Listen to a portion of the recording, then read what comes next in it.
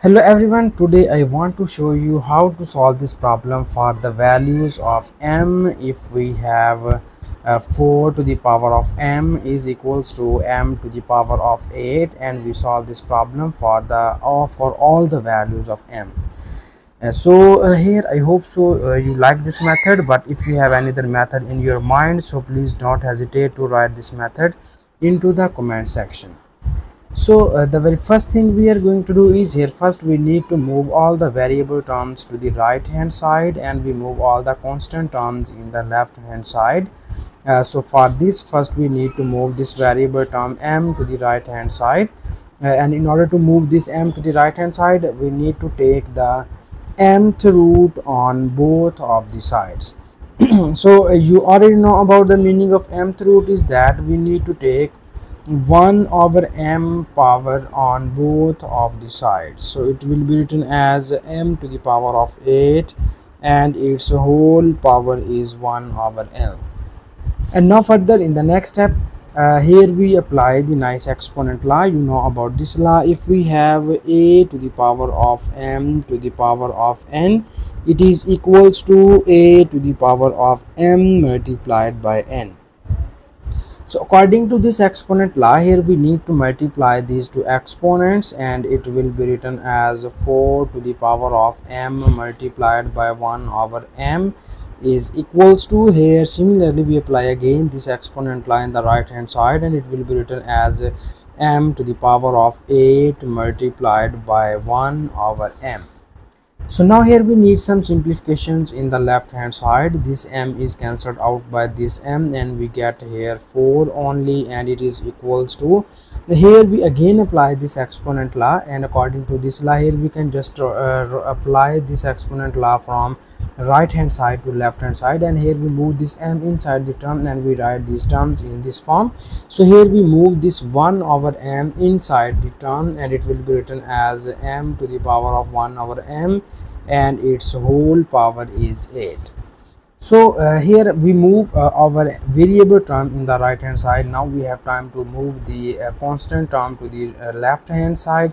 For this we move 8 to the left hand side, and now in order to eliminate this 8 from right hand side, we need to take the 8th root on both of the sides, or in other words, we will take 1 over 8 power on both of the sides. So we write it as in this form, m to the power of 1 over m, and its whole exponent is 8. And because here we apply the 8th root, so here we can again take 1 over 8 power in the right hand side. And now here further we again apply this exponent law, and here you see that these two exponents are multiplied by each other according to the above exponent law. So that we have 4 to the power of 1 over 8 is equals to, here we have m to the power of 1 over m, and its exponent is 8 multiplied by 1 over 8. So you see here this 8 and this 8 are cancelled out by each other, and in the left hand side we have 4 to the power of 1 over 8 is equals to, and in the right hand side we have m to the power of 1 over m. So you see here in the right hand side we have the exponent is the reciprocal of its base, so that now we need to make this type of condition in the left hand side, and in the left hand side we need to make the exponent is the reciprocal of its base. So in order to make this type of condition, here we need some working in the left hand side. So for this we need to multiply and divide the exponent of this 4 by 2. So it will be written as 4 to the power of 2 over 2, and it is multiplied by 1 over 8, and this is equals to m to the power of 1 over m. And now further in the next step, here we need to move this 2 inside the term, and it will be written as 4 square, and its whole power is 1 over, here we need to multiply these two values, and it will be written as 2 multiplied by 8, and it is equals to m to the power of 1 over m.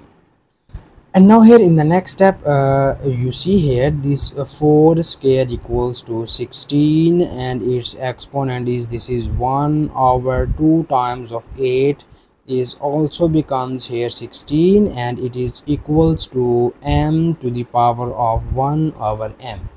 Now you see here from both of the sides we have exponent is the reciprocal of its bases, so that now we need to compare the bases and exponent, so that when you compare the bases we get our m is equals to 16, and when you compare the exponents then you get 1 over 16 equals to 1 over m. So here from both of these cases we get the same value of m, and that is m equals to 16.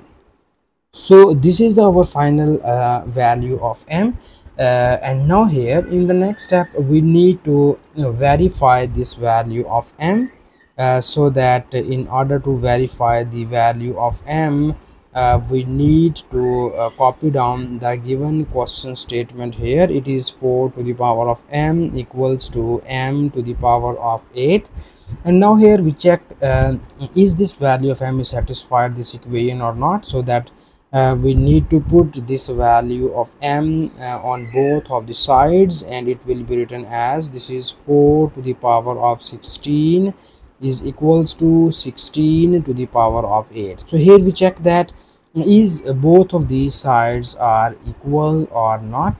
For this we need to focus in the left hand side of this term, and we have the exponent of this term is 16, so we write the 16 as 2 multiplied by 8, and here we check that is this value is equals to 16 to the power of 8.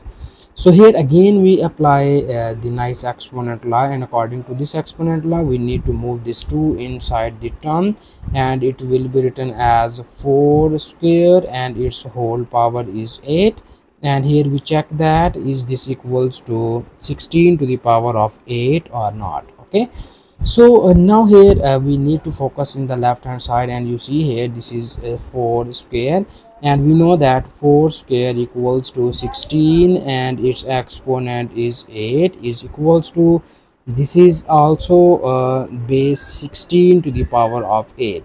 Now you see here both of the sides are equal when we choose our m is equals to 16.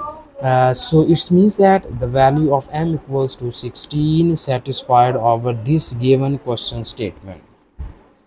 So this is our final answer of this question, and I hope so you like this method. But if you have another method in your mind, so please don't hesitate to write this method into the comment section. And thank you so much for watching this video. Please subscribe to my channel for more exciting videos.